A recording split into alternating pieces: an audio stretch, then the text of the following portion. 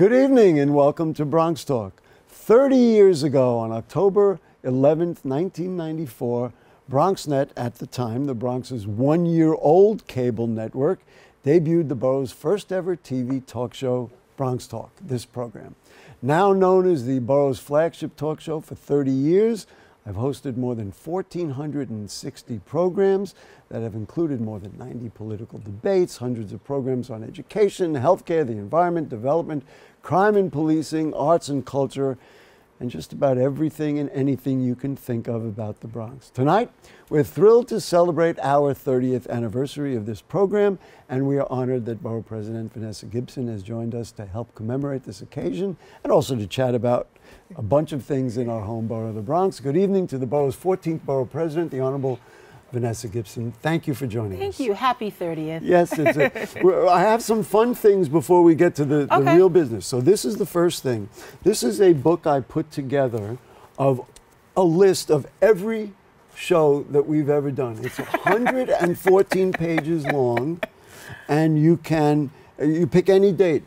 Education test stores, comic books, debate, politics, people with disabilities, politics, Pelham Parkway trees, Bronx Books, Mary Mitchell Community Center, Borough President, that time it was Rubin, politics, Carl Hasty, a torture forum, housing, and you can go to any page. Isn't that crazy? That's 114 pages. And of course, on the last page is the 30th anniversary of Borough President. The next thing is, I have this is a list of all of your appearances on the show. You are prepared. Well, I'm prepared every night, right? That's what we do. So this is a list which I'm going to give to you. Every appearance you made, you've been on the show 24 times. Wonderful. Thank you. 24 times.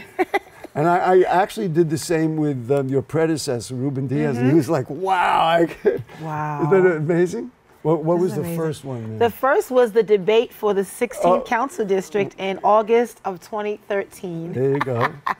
And then you were on our 20th anniversary, which we did at, right? 2014. So while you look at that, we took out a clip from that episode on the 20th anniversary, so it was 10 years ago. And here's me interviewing at that time. I guess you were a council member at that time. You had been elected to the city council.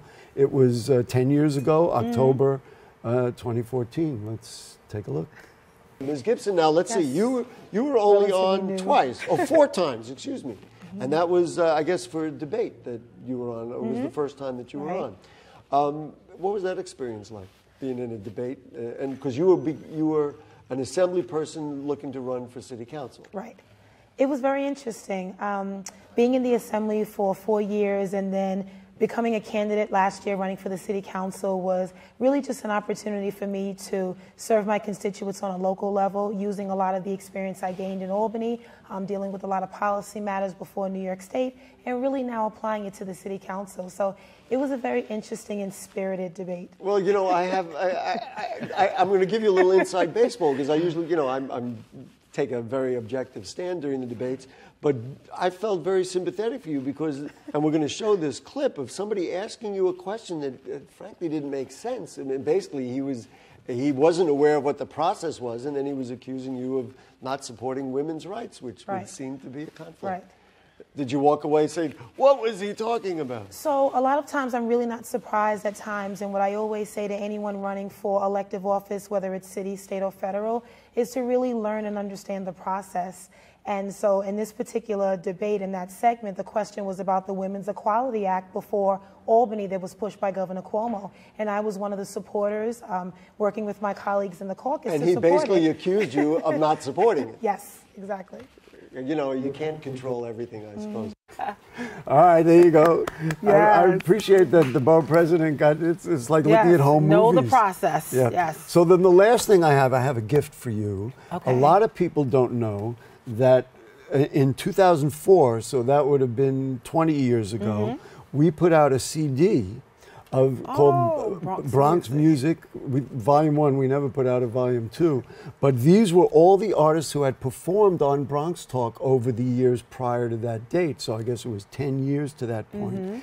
And so there's people like Dave Valentine and Willie Colon. Africa Bambaataa is on here. There's an original track called The Sound of the Bronx, which I always thought could have been a hit record. And they mention all our neighborhoods and all that. There's probably a box of these in a basement somewhere. Okay. I found 5 or 6 of them in my closet, and it's my gift to the borough president of the Bronx. You. And Bronx music. when you put, and we should notice that, and you guys could put that back up on the screen, that is an piece of artwork done by Tat's crew. Oh, we love Tat's crew. Yes, they're great. There's the picture Yes, doo-wop, hip-hop, salsa. There you go. And then on the back, you can see all the groups that had been on it. You put it on shuffle, and I'm telling you, that first song, the one, The Sound of the Bronx, you're going to love it. So there you go. That's my gift to you, Madam Borough Do President. we still have CD players? Oh. If you want, I could send you an electronic version of it.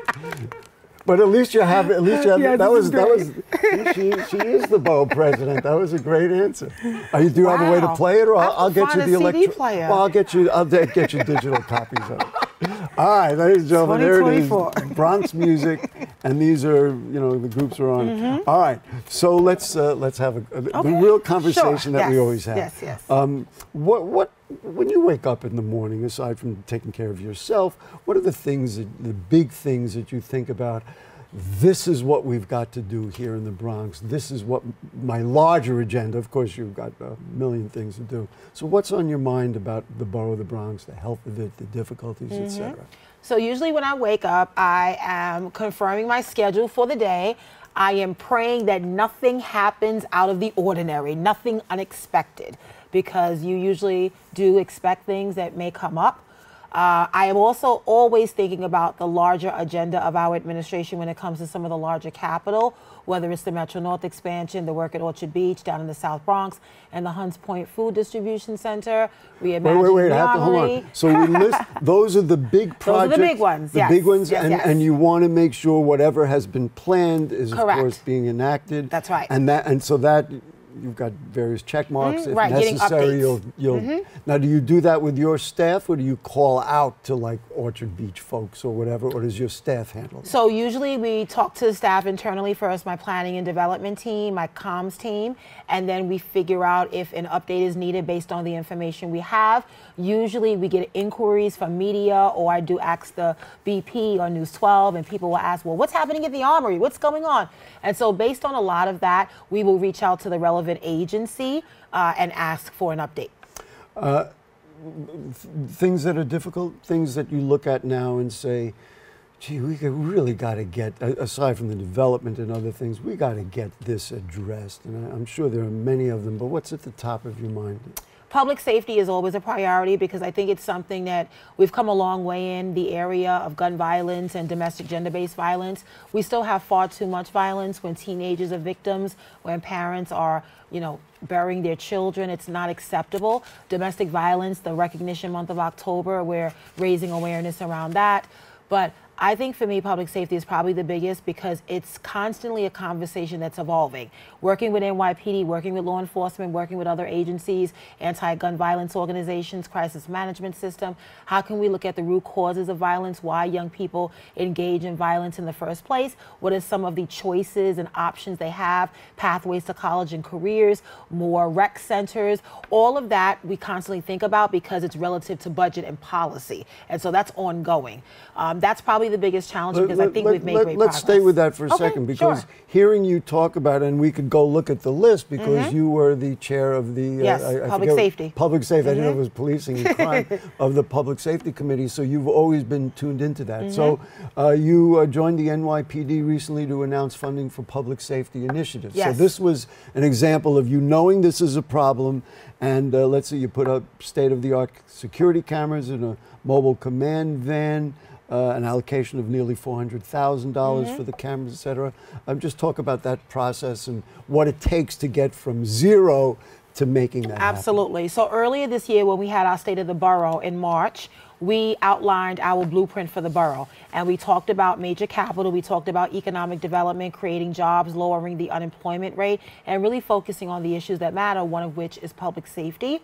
And I knew at that time I wanted to do something more, and I know that lighting and cameras are a part of public safety. It's not the only answer, but a part of the conversation. So I committed that I would do something for NYPD, because many residents will say, we need a camera in this area, we need a camera here. What's going on? The mobile unit, we only have one in the borough, and it's at the borough level. Wow. So we wanted to do more. So that was something that we committed to, and when the June budget came and we have our allocation, we put in $395,000. So we were able to join NYPD, our borough commander, the district attorney, Darcel Clark, and school safety, RTG, SOS, Guns Down, Life Up, all of our anti-gun violence organizations, and we made an announcement at Borough Hall several weeks ago.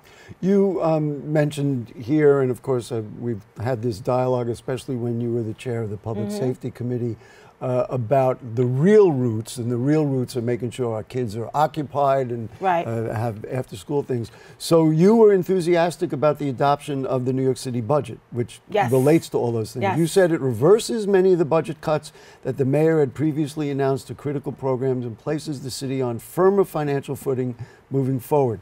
In all of the things that you talked about, arts and culture, education, housing, all of these go into crime. Talk a little bit about the budget, maybe how it compares to previous budgets when you were in the city council, you know, and of course, how does it affect the Bronx? Right, so over my 8 years of serving as a council member of District 16, we never thought we would face the global pandemic known as COVID-19. And that really set us back as a city when it came to our financial stability. We were in the red, we had a deficit, we were not getting a lot of support. We had less revenue coming in from property owners and businesses because essentially the city shut down. And we had to make really tough decisions. That was around the momentum when defund the NYPD came about, because it was with the understanding that we could shave a portion of NYPD's budget and focus on education and parks and culture and all the programs that really took a bigger hit than NYPD. And so fast forward, understanding working with the Adams administration, I think the budgets have been better. But earlier this year, when the prelim came out, I was very concerned, like the city council, that parks were at stake. Park workers who are DC 37, library services. We lost 3 libraries in the Bronx with 6-day-a-week service. That's not acceptable. That's not good. And we fought, we advocated, we added our name to a lot of letters, making sure that the city council and our Bronx delegation would really champion these issues. So the adopted budget that we ultimately did see was far better than it was proposed.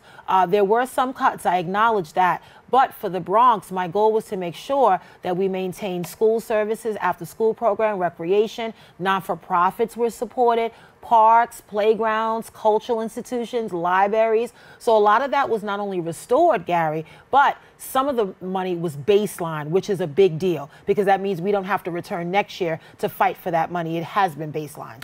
You know, over the years, we have talked about all of these things.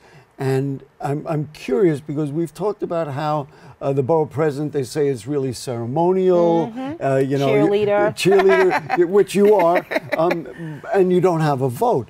Is it frustrating that you don't have a vote, or do you like the leadership role that you can say to the people who do have a vote, this is what we got to do? I accept my role as borough president, but I do miss being a part of the budget process. Really? I was on the budget negotiating team under Speaker Corey Johnson. I was in leadership. So I had a real intimate role in crafting the budget for the city council. When it came to council initiatives, adding more money for domestic violence programs, for education, for cleanup, sanitation services, I was at the table. I do miss that, because we were able to really invest a lot of money in programs that really make a difference.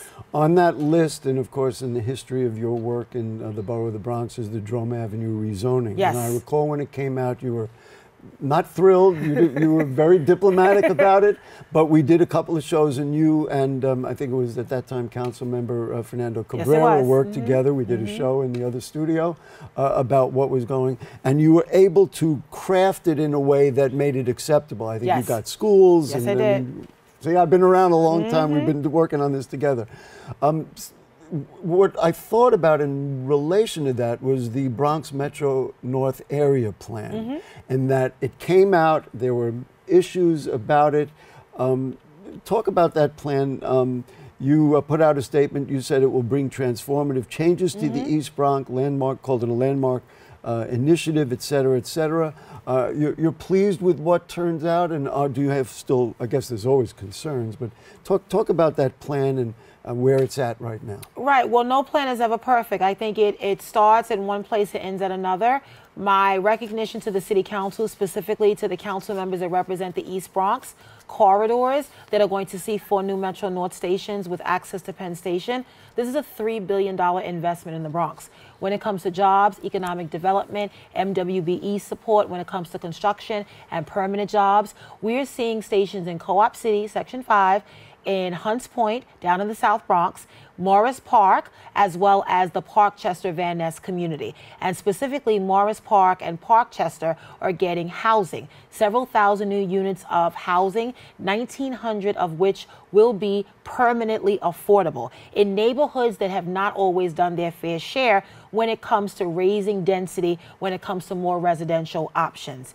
This is really a game changer because it does allow options. If we want to get commuters out of vehicles, we have to offer them something better. The Metro North is a better option because it reduces our carbon emissions, it reduces traffic on our streets, and it's really about choice. And I understand not everyone will use the Metro North, but the benefits that we get are tremendous. We're getting new schools, we're getting $170 million in infrastructure, over $500 million in capital, recreation center, new schools.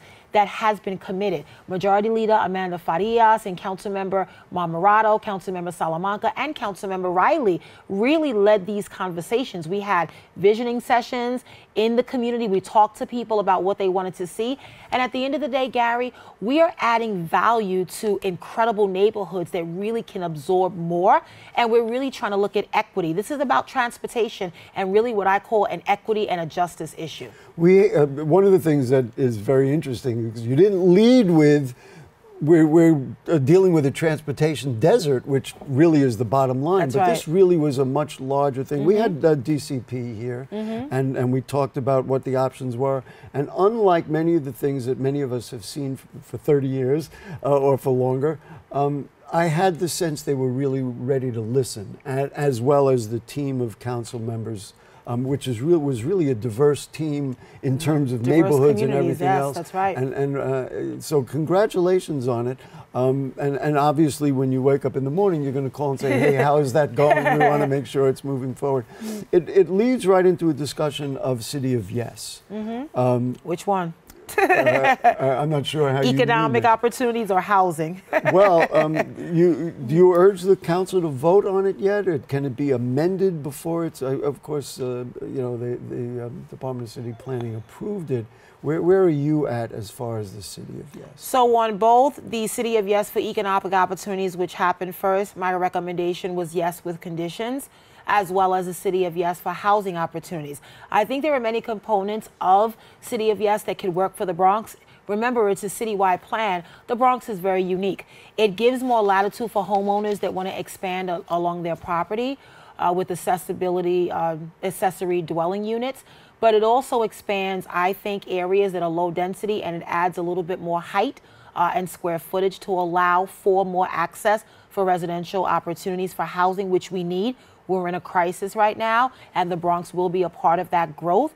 I think there are some components that we had major issues with, like removing the mandate on parking is a big problem. I was hoping you were going to say that. I heard it from the community boards, and getting it through 12 community boards was not easy. And all of them went through the public review process, and ultimately some made recommendations of yes, others voted no, and I understand. So we had to look at all of that in totality and make our recommendations. And I typically, if I support something, I usually vote yes with conditions, and my conditions are very extensive. So I give them anywhere from 10 to 20 pages of recommendations on what I believe are did enhancing. With this Absolutely, project? yes we did. And so I'm not sure of the process. So Can the council modify the plan? So that's what you would recommend to Yes. our Bronx delegation. Right. there, All do of our that. recommendations go to CPC and then as well as the city council. And anytime it's adopted, it's because of changes that the city council makes. That's what happened in economic opportunities, and that's the same that will happen for housing. I was a little surprised, a different topic here. I was a little surprised about this study that came out. Transportation Alternatives worked with the NASA Develop Environmental Justice team. They did a study that found that hot bus stops are, I know that you're right. And I was like, wait a minute, what are we talking about? And of course they found, I mean, we've heard this in so many ways. They're more likely to be the hottest bus stops in New York City located in Black, Latino, Asian, and high poverty communities in Queens and of course the Bronx. You called for expanded tree canopy coverage Yes, I did. in community boards 1 through 6. Talk about this. One of those things in the Bronx that flies under the radar. Nobody knew about this, and we did a show on it, and then I saw that the borough president took it very seriously. What are your concerns and what are the solutions? What do we do? We have to do more when it comes to canopy coverage. We looked across 12 community boards and we saw that many of our boards were far below the citywide of 22% of canopy coverage. The city council passed— Canopy meaning trees? Meaning trees. Or even bus shelters? Correct, including bus shelters. That's what they look like. Yes. Yeah. The city council passed legislation that was codified during this term that is calling on the city of New York to move from 22% citywide to 30% by 2030. What that means is we need more bus shelters and we need more trees. We have to plant more trees. So I joined my 4 borough presidents. Excuse me, I'm only shaking my head because of course, we live in an urban place. Trees give life. I mean, that's okay, right. I'm sorry, I just couldn't. So I joined my 4 borough presidents, including Staten Island, and we all supported the additional million tree initiative that started under the Bloomberg administration. And we believe that we can make it a better partnership this time around because we have to work in concert with clergy, CBOs, with schools, with other organizations that actually may want a tree in front of their business. We have to work with NYCHA. We have to work with parks, all of our city agencies. So we did a press conference to shed light on this with BCEQ, with South Bronx Unite, with Loving the Bronx, and Waste Management down in the South Bronx and CB1. Some of our community boards, Gary, are less than 10% of canopy coverage, like CB1 in my Haven. I was just looking at those acceptable. numbers. So we want to do more. We can do more. And yes, if you look across community boards 1 through 6, it's mostly concentrated in areas with communities of color. We're talking about street trees, like on sidewalks that they'll put little plant. But they can grow into like really adult trees. Of course. One last thing I really want to talk about because drug use is nationwide. It's an international problem. However, you just announced this week, I know you know very well, $6 million allocated for a new facility to combat opioid crisis in the Bronx, tripling treatment capacity. Talk about what we've had and what we're getting, if you would. We have had a crisis with opioid overdose deaths. Last year, we led the city of New York with 831 opioid-related overdose deaths. 831 people, loved ones, family members, and friends that died because of this crisis. It is a call to action and attention, and I think it has to shed light on the existence of preventative measures, drug treatment programs, and harm reduction programs. Many organizations like St. Anne's Corner Harm Reduction, 30-plus years in the South Bronx doing this work. Everybody's been doing it 30 years. Right. Samaritan, Daytop, BronxNet, a lot of organizations. So what we did was we have been working closely with Lincoln Hospital as one of our major trauma hospitals in the Bronx and in New York City.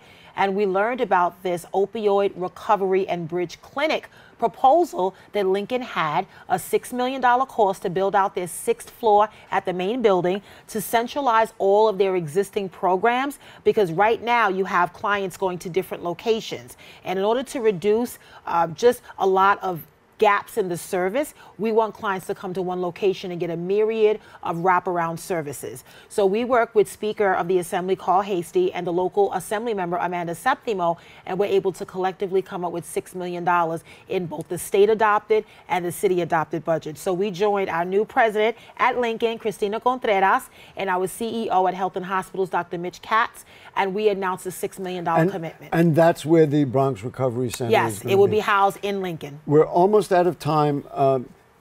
what's new? What do we don't know yet that the borough president is thinking about and working on that's coming? Come on, It's coming. We want to break news here. Well, everybody in the studio is laughing.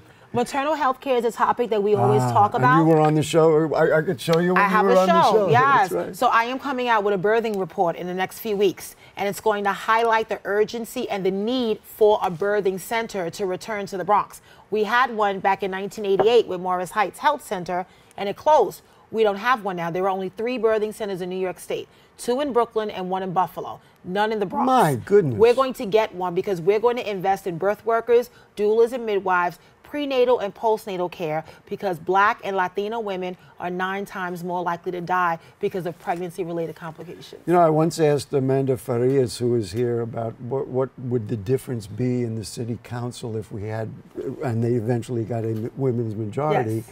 This is what happens when we have a woman borough president. Thank you so much. Thank you. You are the 5th borough president to be on the show. Let's see, we had Bob Abrams, Freddie Ferrer, of course, Dalfo Carrion, Ruben Diaz Jr., and the Honorable Vanessa Gibson. So thank you so much for being with us. Thank you for your enthusiasm about the Bronx. Absolutely. Being on the show, we counted it 24. Yes, 24 this is our times. 24th appearance. I'll get more. We appreciate it. So I think we're ready. We're going to celebrate our 30th anniversary. Okay, Here we it's go. not a cake with 30 candles. We have, not with 30, with 3. And of course, it's a Bronx cake from S&S Cheesecake. And I'm going to let my wife, Suzanne, come on the set. Happy 30th anniversary, BronxNet. Thank you, darling. Thank you. We've got flowers for Gary. Look at There we that. go. 30 years. 30 years. And Yes. let's say Suzanne has been watching me get ready Yes. for every one of those 30 Yes. shows. You said I was prepared. She knows I prepare every day. Beautiful. Are we ready to blow out the candle? Gonna blow out the candles? Should we get Michael Max to come up here? Michael Max, who's the executive director of Okay. BronxNet. Well, we have a new way, Michael, of blowing out candles, you know, in a post-COVID world, right? I didn't know that. Yeah, so we go like this. We don't blow. I had no idea. Yeah, we use paper and cardboard. Well, okay, but we can still make the same good wishes for the people of the Bronx. And we wish BronxNet another successful 30 years. There we go. I don't know if I'll still be here for that, but here we go. All right. Ready? 1, 2, 3. There we go. See? All right. Post-COVID world. Now we will cut this It's healthy. cake. Listen, we have way too many people to thank on this special occasion. Of course, thanks to the borough president for joining us and gracing us with her presence and her knowledge and her enthusiasm for the Bronx. Thanks to, he's here, BronxNet Executive Director Michael Max Rabi. We've had a number of producers over the years, and so we thank them all. Of course, to our current producer, who's Rebecca Hemick. She's not here today, but Stephen Powell is here filling in for her on this program. Director Will Guzman, editor Yessi Diaz. We have a crew of 1,000 who've worked with us over the years in the studio, but really, most of you, the people of the Bronx, who have made our hometown the incredible place that it is. Next week, another show, 1465. We'll talk about media, local media, and New York City news media in light of the closing of WCBS 880 AM radio. So, if the curtain don't fall and the creek don't rise, yep, we'll be there. We'll see you next week. Happy 30th.